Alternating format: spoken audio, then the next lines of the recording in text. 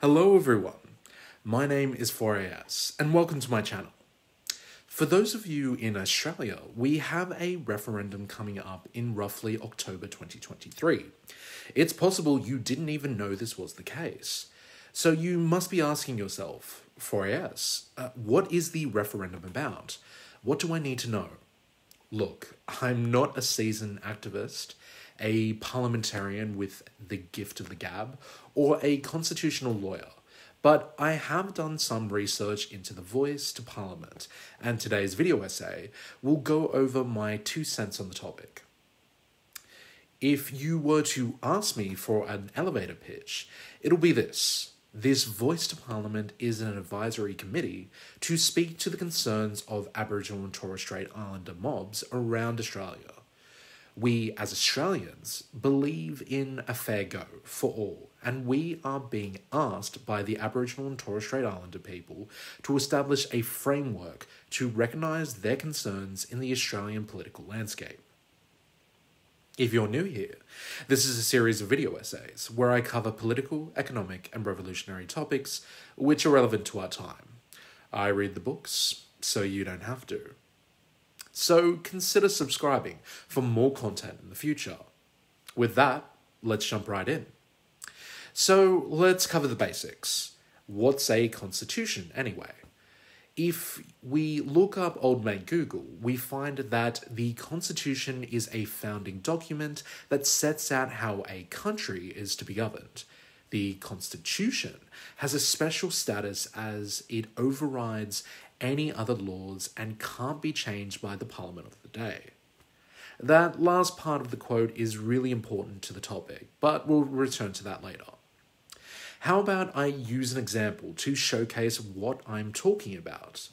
Let's take the House of Representatives, that is the Australian lower house in Canberra.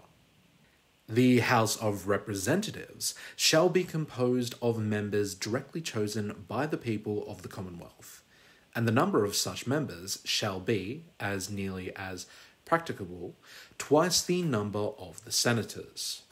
The number of members chosen in the several states shall be in proportion to the respective numbers of their people, and shall, until the Parliament otherwise provides, be determined, whenever necessary, in the following manner.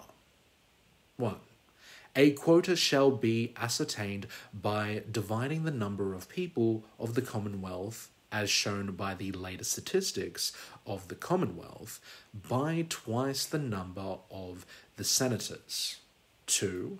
The number of members to be chosen in each state shall be determined by dividing the number of the people of the state, as shown by the latest statistics of the Commonwealth, by the quota. And if one such division, there is a remainder greater than 1/2 of the quota, one more member shall be chosen in the state. A little confused? Don't worry, it's to prove a point which we'll come to. As you can see in the quote before, the Constitution is about the framework of how political institutions function in Australian society. It is that the executive exists. That is the Prime Minister and the Cabinet. It is that the House of Representatives exists. And this is where we come back to how the changing of the Constitution is quite difficult, thanks to the concept of double majority. The reason why referendums are so difficult to pass is that they require not only a majority of voters across the nation voting yes, but also a majority of yes votes in a majority of states. In other words, more than 50% of voters in 4 of the 6 states have to vote yes, as well as the nation as a whole. The votes of citizens in the 2 territories, the ACT and the Northern Territory, count towards the national tally, but the territories are not counted in determining the majority of states. The Constitution is separate to, say, legislation that goes through the House of Representatives and the Senate. It has to be put to the Australian people as to whether we want to add to Australia's foundational document, since Federation in 1901. Now, I'm sure the legal studies students in the audience are impatiently waiting for me to get to the point. What started the voice to Parliament? Well, it boils down to 6 words: the Uluru Statement of the Heart. The statement was the culmination of Aboriginal and Torres Strait Islander elders and delegates coming together and deciding on how to shape their future. Thomas Mayo described this process as dialogues. The dialogues sprang from a 16-member referendum council backed in the spirit of bipartisanship by Prime Minister Malcolm Turnbull and opposition leader Bill Shorten, formed in December 2015 to advise the government on a pathway to constitutional recognition. The Uluru Dialogues were regional, covering the entire continent and adjacent islands, and the lands of all Indigenous First Nations. They were designed and led by First Nations experts and local leaders, with a commitment to achieving inclusion. The participants were invited in accordance with a formula that ensured representation for gender balance, stolen generations, youth and First Nations people of country. Also, traditional owners from each region were strongly represented. It is here in 2017 where the calls for recognition and the Voice to Parliament Committee were first agreed upon. In the dialogues amongst the elders and the leaders of the Aboriginal and Torres Strait Islander communities, the Uluru Statement was forged. We seek constitutional reforms to empower our people and take a rightful place in our own country.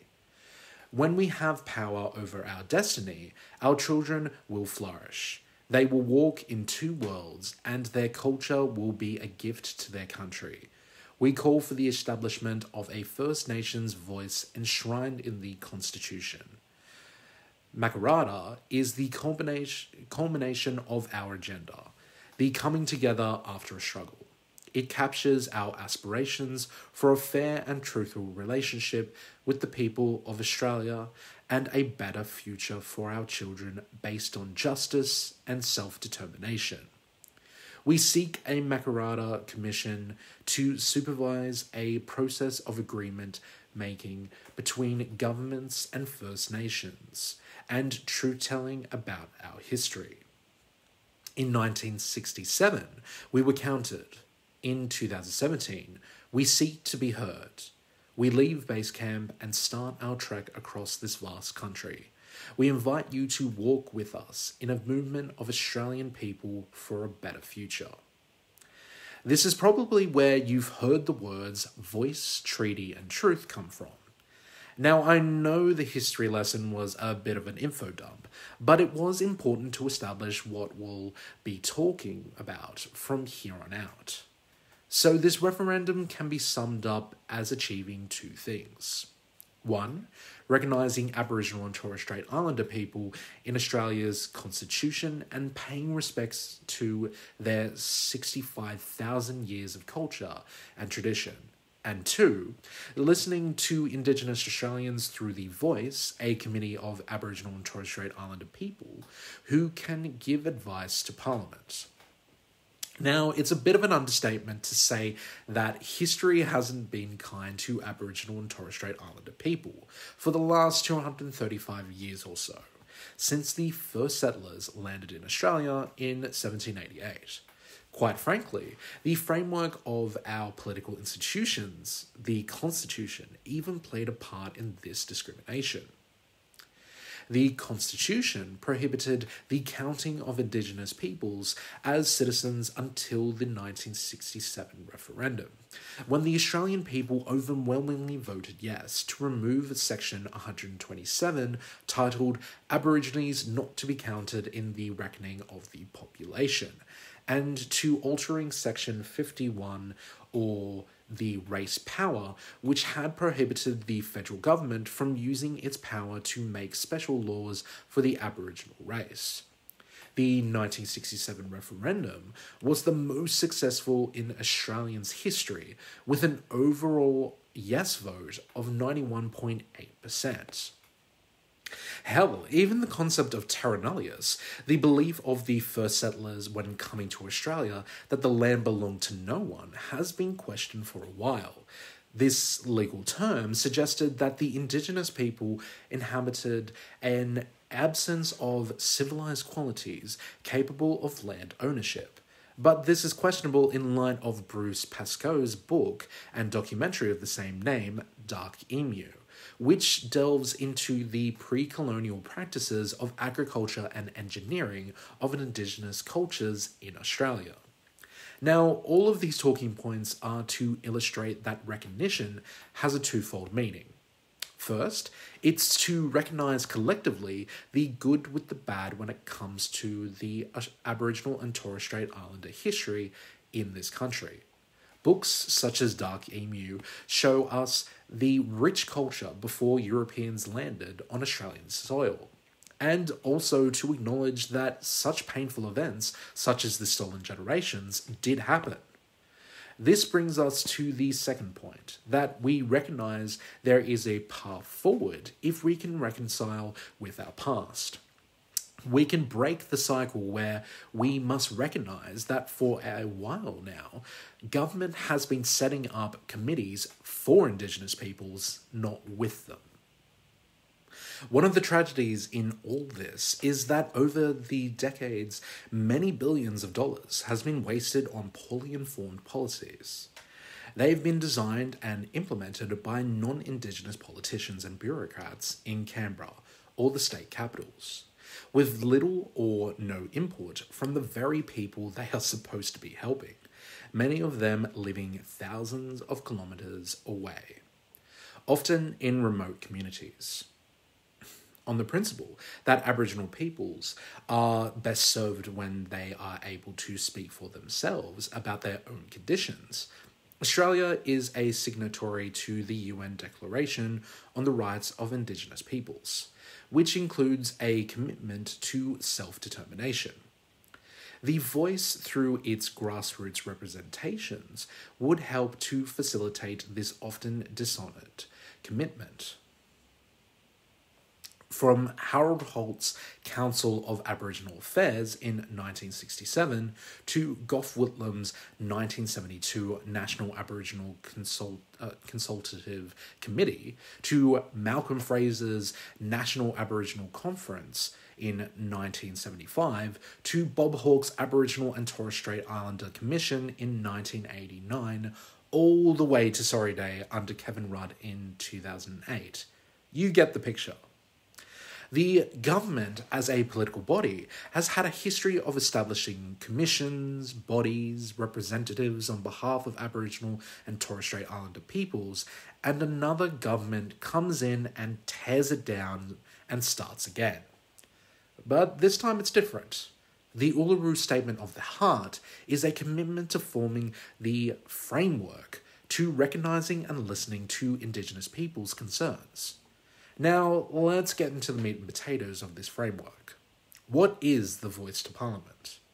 Now, I'm a visual learner, and I found it easier to understand the framework by showing this diagram. The voice is essentially a representative advisory body which will consult all levels of Parliament on Aboriginal and Torres Strait Islander issues. Each region, whether it is regional or urban communities, will have a local voice which will target the local concerns within those communities. It is within these local voice committees that representatives will be elected from the elders, community leaders, and community organisations. Representatives will have the ability to consult all levels of government by approaching what is called the partnership table. So, for example, the alcohol laws in the Northern Territory, the local voice representatives will be able to weigh in and advise the local, state, or federal government as to how to handle the situation from the Indigenous perspective. Although I must stress, as you saw in the diagram, there is no veto power. This is non-binding advice, plain and simple. This brings us to the National Voice, which is the one getting all the media attention. This is the advisory group who will be in Canberra working directly with the Australian government. The National Voice will be working on advice concerning issues which affects all the Aboriginal and Torres Strait Islander mobs around the country. The National Voice will work with the local and regional voices on how best to advise government about Indigenous issues. As an example, a national approach to the Voice would tackle closing the gap issues like Koori courts do with recidivism.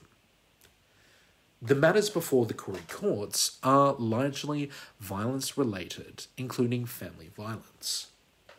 Their purpose is to provide a therapeutic style of justice that encourages people not to reoffend. They involve the Aboriginal community, particularly suitable elders, to achieve better outcomes from the court system when offenders require more than punishment to enable them to behave in socially acceptable ways. The outstanding feature of the Koori courts is the service given to the courts by elders.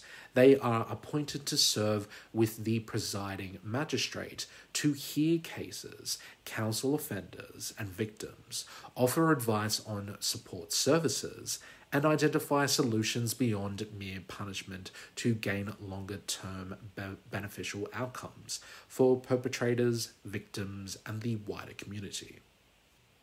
This framework has been a slow and methodical process. Everything we have just discussed was part of the Indigenous Voice co-design process, leading from the Uluru Dialogues during the period of 2015 to 2017. What are called the design principles. Here's an example. A. The Voice will give independent advice to the Parliament and government. The Voice would make representations to the Parliament and the Executive Government on matters relating to Aboriginal and Torres Strait Islander peoples. The Voice would be able to make representations proactively. The Voice would be able to respond to requests for representations from the Parliament and the Executive Government. The Voice would have its own resources to allow it to research, develop, and make representations. The Parliament and Executive Government should seek representations in writing from the Voice early in the development of proposed laws and policies. I do encourage people who haven't already to read Thomas Mayo and Kerry O'Brien's book, The Voice to Parliament Handbook. It's got a lot of succinct detail for such a short book. But now that I have explained all of that, it brings us to the question. It's simple. It asks the people of Australia to recognise the history of the past and to listen to Indigenous peoples about concerns regarding their own community. Nothing more and nothing less. A proposed law to alter the Constitution to recognise the First Peoples of Australia by establishing an Aboriginal and Torres Strait Islander voice. Do you approve this proposed alteration? At the end of the day, this is my 2 cents as to what the Voice to Parliament is about. After all, it was either this video essay, Voice to Parliament training, or reading the 270-page final report. All jokes aside, I hope you found it informative and that it's the start of a journey to writing a yes on your ballot paper in October 2023. If you haven't already, like, share, and subscribe for more content in the future. And remember, folks, to keep thinking and keep learning. Goodbye till next time.